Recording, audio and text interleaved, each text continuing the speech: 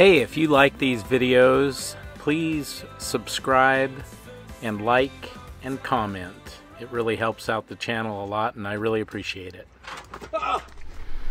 Alright, good morning. Today we are putting paint on. Yesterday we finished sanding. I did not film the sanding. I'm sorry, I was by myself and it was a hard job. And I just did not have the, well, I didn't have the time either to mess with the camera. So we're going to use Total Boat Wet Edge 1-part polyurethane topside paint. We did not have to prime this because it has the other paint on it. And they said that it doesn't need to be primed. So we did clean the surface with their de-waxer and surface prep. But man, I hated dealing with that shit. It's just like dangerous crap. Like I put on a full respirator, but you're constantly worried that you're gonna get it on you. But it's all done. She's gonna be the best little boat in the water. And this tape I used, don't use it. What kind of tape is it? It's the more expensive sharp edge plastic masking tape, and it doesn't stick for shit. It's crap, and it costs $2 more a roll, and I'm not happy with it at all.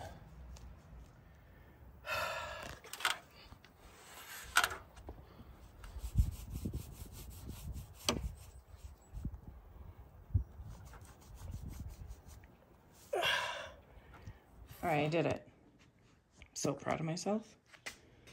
It's excellent. Good job, Beck. All right. So I'm gonna take some thinner because I just don't know how much it is. It's gonna be, you know, make sure to put the lid back on. Oh, heavens. And then you have to do it one-handed again. This is not a, oh, don't spill that either. How you guys doing today? This is a little frustrating for all involved. Okay, got some thinner in there. Yay, thinner. Stir stick. I got the things he asked for. All right, you ready? Isn't this exciting?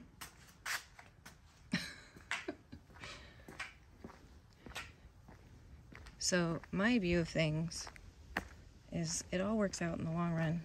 I hope today that's going to be what happens. It's a little frustrating, but when you can see the end goal in your head, it's going to be beautiful. Things are going to work out just great. But when you're in the middle of it, not so fun. Lots of cuss words. Are you cussing? No, but painting a boat is enough to make a preacher cuss. That's how frustrating it is. I've decided on painting it like I paint a house. Just a little, please. There, whoa, whoa, whoa. Sorry, I was trying to film and splash and, oh, I brought you a paint stick.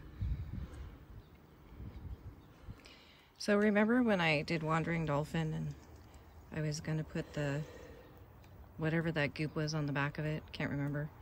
And the guy asked me if I had the tools. And I'm like, isn't it like frosting a cake upside down? And he rolled his eyes at me. Yep. And then guess what happened, people? He did it for me. Because I wasn't there. He put it on the boat for me. And then I never told Topher, and he thought I was magic. You did too, tell me. No, eventually. I took the credit for it for a bit. Oh, yeah, you did. But Jake was amazing with the stuff in Trinidad. And he showed up, and I was just like, I'm frosting a cake upside down. And he's like, darling. And he never would have done it for me. No. But he did it for a 6-pack of beer. That's one of the advantages to being a pretty woman. Pretty women. The world just, if pretty women had to walk in the shoes of an ugly fat man for one day, they'd understand how much they are privileged. Talk about privileged people in society. It's not the white male. And then also I was painting Wandering Dolphin. It's the pretty woman. I was putting our stripe on Wandering Dolphin, and I had no idea that you were supposed to add thinner to the paint. And I was painting, and Emily and I were busy. You did that with the bottom paint too. And it was like pudding. Yeah, and I just didn't know. I didn't know. But now then, it makes it sound like I was not there doing anything, which I wasn't, but you need to explain why. Christopher was away making the money so we could paint the boat. I was delivering sailboats. And I'm gonna need my paintbrush to do this. Okay, I'll go around get it. here if you want to get it for me. All right.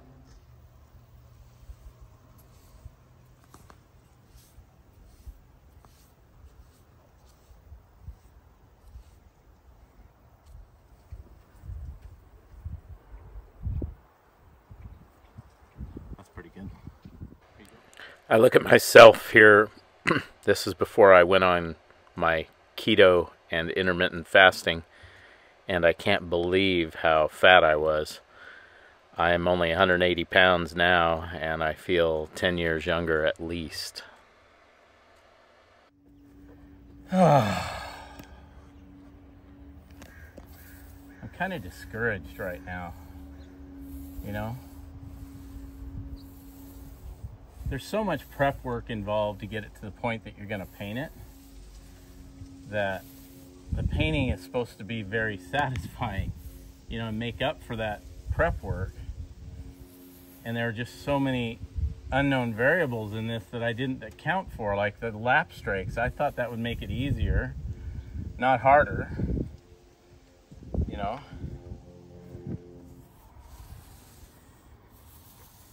All right, he's on the last little third of the boat. Oh, I just pinched my ass in between the... Oh, I hope that doesn't... Oh, don't break those. I'm not concerned about them. I'm concerned about my ass. Well, I would give you a It sliver. pinches my ass and you say, oh, don't break those. No, because it's going to give a sliver in your ass. And that's a whole different video. I want to make some money. You pulling a sliver out of my ass. Yeah. It'd make more money if it was a sliver in my ass. That's true.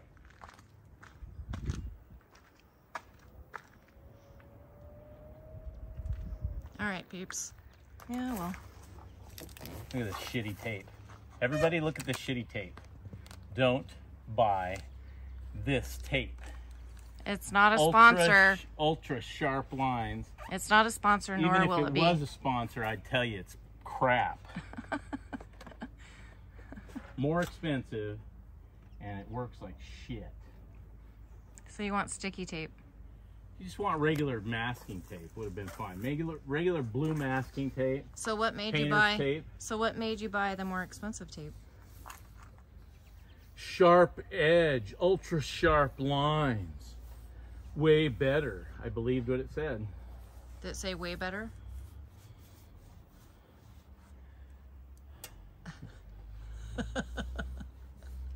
I'm not answering that shit.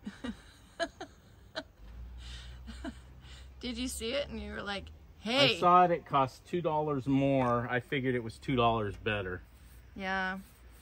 Damn advertisement. And when I went to pay for it at Ace, the lady behind the counter said, ooh, they want a lot for that. And I said, yeah, but it's good shit. She just went, okay, and rang it up. But I'm going to go in there and I'm going to talk to the painter people in Ace. And I'm going to say, that stuff's crap. Don't sell it. People ask you, it's shit. It's not worth the extra $2. It's not worth any dollars, honestly. Look at this shit falling off. Yeah. It's just crap. The other stuff, man, if you don't get it off, it's part of the boat. Or we need to be in a boat yard and I can talk somebody into painting it for us. I can hide and you go around in a bikini and say, I don't know how to do this.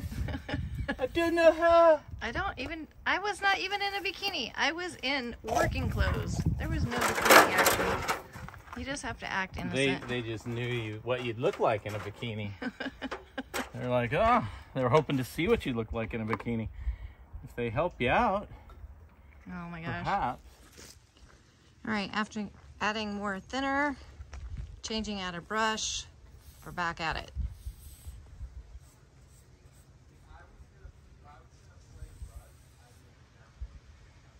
So we're making bets as to what are the chances of Topher dripping green paint on the new Oyster White. In the comments, right now, in the comments, before you watch the end of the video, make your guesses. How many times? How many people think I'm going to not drip any? And how many people think I'm going to drip once and scream and holler and cuss? How many people think I'm going to drip multiple times and just give up? On the Wandering Dolphin, I didn't want to be like the rest of the boat, and Christopher told me that I could pick the color scheme. I did? Yep. Is that why we had yellow shit? Yeah, because I want to be bright and sunny. I didn't want to be like everybody else with blue canvas, green canvas, tan canvas. I let her do that until I didn't. And the yellow canvas was really pretty until it wasn't. And yellow canvas was always yellow canvas. It looked like crap. It did not. It was bright and beautiful. Sorry to Sailing Sitka, who, if any of you are not watching Sailing Sitka, you should watch them. They're funny. I like those guys. They do not know me. But yellow canvas? They have yellow canvas, and he's always saying, "They're back on the magic school bus." He's funny. But, so yellow canvas is pretty at the beginning, but when it starts mildewing, it gets all those spots. That's not just yellow, though. It's any of those light colors, like tan. So you always want, in our years of canvas shenanigans, we decided that you need to go dark because the mildew... The dark is hard in the sun, but... Yeah, but it's just hard. Even with the good sunbrella and taking care of it and spraying it and doing all the things, it still gets mildew speckles and it's hard to cover. And if you have kids on the boat, there's always dirty fingers going around the canvas, and so that is just too hard to keep clean. But I also had blue and white cushion covers in the cockpit, and with children, oh my goodness, not a good idea. And the other thing to keep in mind is when you're offshore for 30 days, you get a little tired of blue and white and gray. So it's a good idea to paint your boat a different color than the colors of the ocean. Right? Yeah, you need some color out there. Even if Go ahead and tell that story. That's Emily and Becky's story. Even if you have color just in pillows around, it makes a difference. So Emily and I, we were in the middle of the Pacific. I don't know what day it was. It was probably like day 2 and we were... No, it was like day 26. All right, but we were just tired of it, and our daughter came up. She was 17 at the time, and she comes up. We're in the middle of the Pacific, bobbing around like a cork in a bathtub because we had no wind. Christopher won't sail. Because we're sailing and we don't turn on the motor. That's just what we do. However, she comes up and she's totally disgusted that everything was blue. The covers were blue, the canvas was blue, everything was blue, the sky was blue. And then I was wearing blue. She ends the conversation with Becky, and I was down below listening, but I didn't comment because I was not welcome at that moment. But she goes, "Let's play I Spy with my little eye. I spy something that's blue," and then she just burst out in maniacal laughter. "I spy something that is white." Pretty funny. And then there's my buddy Norman. And every time Norman talks to you, he spends another $1,000. Yeah. He's painting his boat. Is he painting? What color is Norman? So he's painting an oyster white like this. Oh. But it'll have a red stripe. Ooh, red. Go stripes. Norman. So our 2 boats in an anchorage will look like Christmas. They'll look like, we'll have to anchor together some Christmas somewhere. Right on, Norman. Norman, I love red. Go Norman. He has a lot of red canvas on his boat. Is it like a deep red or like a fire engine red? It's a pretty red. Red? Kind of a cherry red. It's that red that you like. Yeah. That you wanted to paint the whole boat. Yeah, but red fades, unfortunately. It fades. Sunbrella won't. Yeah, it does. That's why we didn't do Sunbrella. Does it? Yep, that's why we didn't do red. I thought the red umbrella held its color pretty good. Nope. Oh my gosh. Norman, don't listen to her. He's gonna be like, crap, now I'm gonna change outfit. Well, Norman, just prove us wrong. That's all. So our boat, so on Wandering Dolphin, I had a boot stripe called Bitch Blue because I fought for it. Well, you gotta tell that story if you're gonna just mention that you had All right, so we're in Trinidad, and I found the boat painted. we're having the boat professionally painted because it's hot and we didn't want to do it. Because we're lazy. And we walked through the whole boatyard until we found the exact white that we wanted, which wasn't white at all. It was gray. It was a gray with a little bit of purple in it. Yeah, right? it had a violet backstory or whatever undercoat to it. So it was this. Great. It was so pretty, and I was super excited. So we that found was on a catamaran, and it also had a boot stripe. Yeah, and it also had a boot stripe that was beautiful. I just loved the combo of it.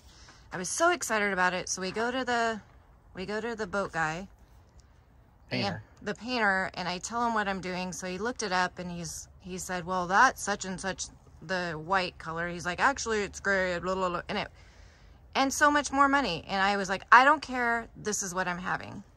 I'm painting the boat. I can't have a cherry red boat, so I'm having this boat. So he gets the gray paint, which is beautiful. I love it. Whisper gray, all grip. It was not mixed. It was not mixed. And it's beautiful, and I loved it. And so then I tell him the color of the stripe, right? Well, so we showed him the boat in the yard. I showed him in the yard. He's like, yes, I understand. I get it. I get it. And so I was gone for part of the day. Christopher was working on the inside, probably on the new engine. I think we just put the new engine in. So he's inside, and I come walking through the boatyard, and he's painting the boot stripe, and is not the right color. As a matter of fact, it was just an off-the-shelf, all-grip indigo blue. Yeah, but he thought that I wouldn't know. And without saying anything to my painter, I get super bitch face, and I go storming up the ladder, and I look at Christopher, and I said, did you tell him to use that blue? And he's like, I don't know what you're talking about. I'm like, he's not using the right blue. And he's like, and Christopher didn't know because he was in the boat. But I assumed that they had a conversation without me and said, she'll never know. Christopher said he didn't have anything to do with it, so we get off the boat. Didn't have anything to do with it. And so we get off. Matter of fact, after this whole thing, this is how it got the name Bitch Blue. He came to me and he said, whoa, man. Your woman, she's really rough about this paint, man. And I said, yeah, you thought you were going to pull something over on her. Don't do that. Now you got to mix up the right paint and redo the whole boot stripe. And he goes, so we call this new paint Bitch Blue. I said, well, I can understand that. And The meanwhile, indigo didn't look bad. Hey, we need some reducer in this. Okay. Just a little. Anyway, so the story goes, and so I come down and he's like, it's the same thing. And I went and got my paint swab and I flipped it up there and I was like, it's not the same thing. You need to stop and get me the right paint. Did you forget the story I told you about last night? Yes. Story time with Tove. You gonna share it? Yeah, so last night I left some of the canvas unbuttoned on the boat, and we were supposed to have nice weather, so I wasn't worried about it. And about bedtime, we're in bed, and it starts sounding like a hurricane outside, no lie. Wind blowing 40 knots, rain spattling, we thought, but the wind was really the issue. So I thought, well, I need to go out and button down the hatches on the boat. So I came out, climbed the ladder, and it was this one. Normally I have one that's attached to the boat, but I only had this one up against the boat because I was getting ready to paint today. So I climbed it, got up on the boat, tightened all down the canvas, and the wind blew the ladder over, but it hit the fence right there. Turn and look. So it was only partially over, and I was on the boat in my underwear in the night with my phone sitting by my bedside and Becky mostly asleep, which means she'll go to sleep and nothing will wake her up till morning. And I have no blankets on the boat, I have nothing, and I'm in my underwear. And I'm thinking, this is gonna be a rough night. And I thought, well, I could yell bloody murder and one of my kids might hear me. But they sleep with noise canceling headsets on. And I pictured the neighbors coming out and me in my underwear on the boat screaming for help. We don't have such a great relationship with our neighbors anyway. I didn't want to give them any fuel for future conflict. Makes me sound like an asshole.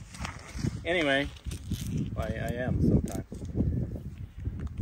Anyway, so I hung over the side of the boat in my underwear and stretched my leg out to grab the top of the ladder and pull the ladder back, hoping it wouldn't go all the way and fall over the other way, all the way to the ground. And it didn't, and I was able to climb down. So. And when you got upstairs, was I asleep? No, but mostly. Would you have been asleep? Yes. Within 15 minutes? That's the question.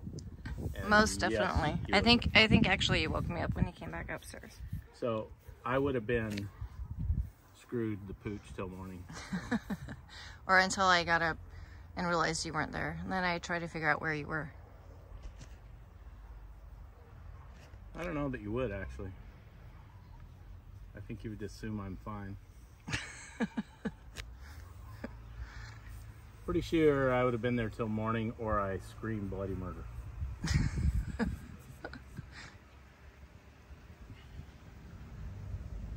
Which I don't think I would have done, so. There's no kind of blankets on the boat? There's no blankets. I have some canvas stuff that I could have, but I was literally just wearing my underwear. So it would have been a cold, terrible night. Although, well, could you start the fire? I couldn't even use the fire because I don't have the chimney hooked up or anything. I don't have the propane hooked up, so I couldn't have made some coffee or an egg sandwich.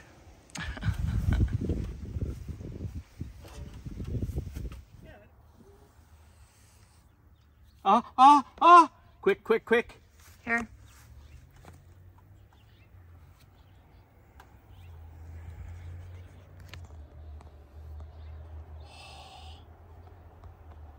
Good job.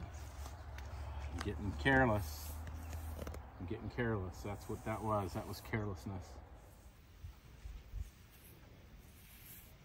Not done back here. Don't freak out online about the crappy little corner right there.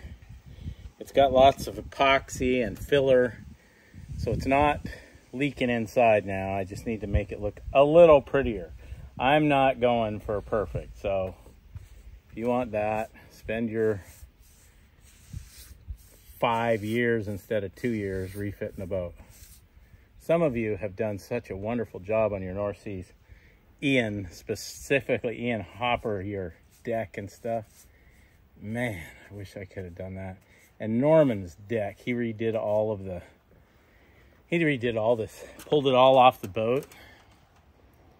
And that's what I should have done, but I would have been here another year. I'm not going to be here another year. I'm going sailing. I think it is. What do you think? I think for today it's done. And guess what? There was no drips. Woohoo!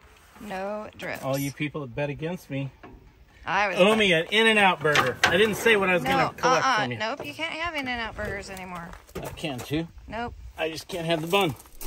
Like I've said before, I'm not going for yacht finish. I'm just trying to go. So I still need to put the name on this side. So today's job is the bottom, and I have some bottom paint that I used, well, on Wandering Dolphin I used Island 44 Plus, and it was amazing. Unfortunately for me, maybe not for the environment, I can't get Island 44 Plus in the US, so I'm putting on Island 44 TF. TF stands for 10 free, so it has no tin in it, but it does have a lot of copper, and it's a good paint.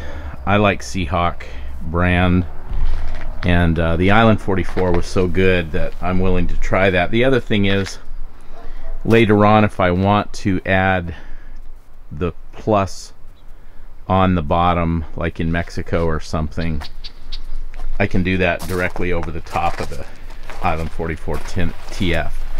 So today's job is, I've got a couple of through hulls that need some beefing up. They're not through hulls anymore, they're former through hulls, and I've done the other side, but I'm going to sand those down a little more and add some fiberglass to those. And then fortunately for the rest of this paint, all I have to do is get the white, which is, that's actually sea growth here. It's stuff from the ocean, so I've got to get that off. I've got to just get all the barnacles. There's a few barnacles still on the hull, and then go over it with actually a Scotch-Brite pad and water, and scrub it down, and then I can apply that Island 44 TF directly to the bottom. And of course I'll paint it up. I'll tape it off so that I get a nice edge. If you notice, I raised the water line a little bit. The water line actually was right here before, and obviously it had they had raised it just by painting over it a little bit. Up here it's much more noticeable, but the new paint, that's going to be the new water line. The reason I'm doing that is I'm sure, since I'm circumnavigating, I'm going to have a lot of extra stuff on board, and probably the water line's going to go down a bit. I try to keep things light, but I'm also realistic about that. So that's where we're at right now. Gonna get all suited up for working on the bottom. Oh. So I swore to myself back when we lived on Wandering Dolphin that I would never do the bottom jobs on the boat again, and we stopped sanding and painting our own bottom just because I couldn't deal with what I knew I was working with. I mean, it's just poison, and I'm not willing to do it. The only reason I did it in this case was because I had to, because I couldn't find anybody that was willing to come to my house and do my bottom job. I know that some of you are going to maybe ask why I'm painting this when I know that it's not going in the water anytime soon. There are a lot of bottom paints that you cannot put in the water after a long time of having them sit out, but this is one of those paints. It's okay to do that. And I'm also putting one more coat on it right before I put it in the water anyway, so this is like a base coat. There she is, all painted and beautiful. I am very happy with the end result. Thank you for watching. Come again next week. Together